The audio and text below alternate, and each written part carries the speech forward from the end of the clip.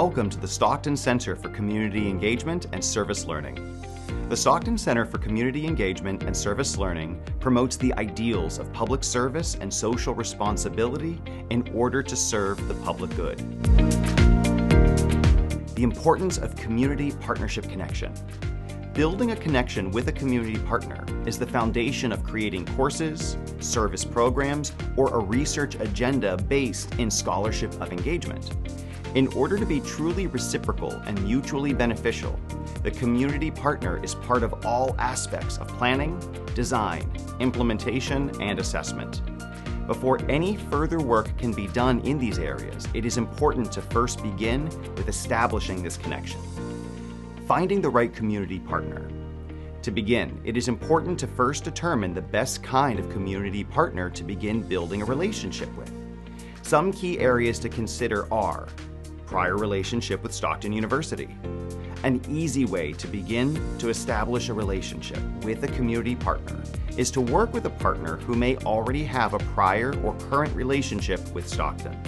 This can be helpful in that the community partner will already have an understanding of Stockton's mission and vision, as well as an understanding of what it is to work with a faculty member.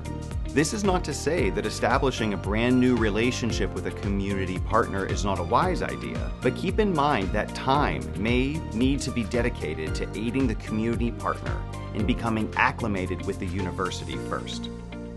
Geographic location. There are a number of considerations to keep in mind when thinking about the geographic location of the community partner. Is this an organization that will be working with your students? If so, will your students be able to get to their location easily, or will transportation need to be arranged? Is this a partner or organization that is looking for in-person work to be completed, or will the nature of your work together be mostly completed at a distance? It is important to consider these factors, as this can influence the ultimate success of a study, program, or collaboration. The nature of the work to be completed. It is important to engage in a reciprocal conversation with your potential community partner about the kind of work you are hoping to do together. Is this solely focused on scholarship of engagement, a class project? Do you have short-term and long-term goals? Is this a collaboration you hope to have last for several years or only a few semesters? It is vital to have these conversations from the beginning, as you and your community partner may have very similar or very different ideas regarding the purpose and nature of the work to be completed.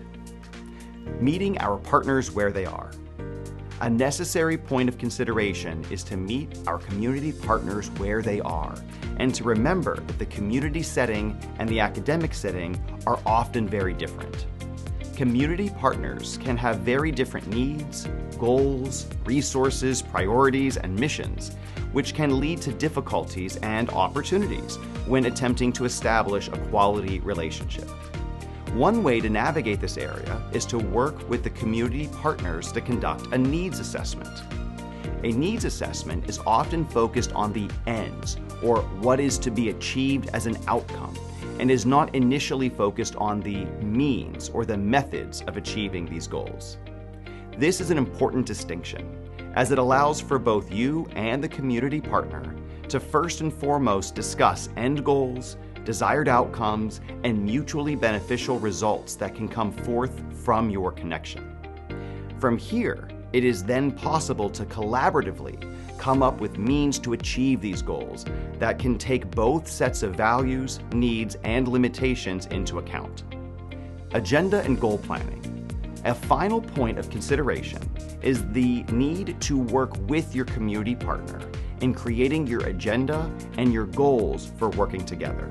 This can be a highly illuminating component of building a relationship, as it takes into account the very real time that is often required to get a project, study, or collaboration off the ground.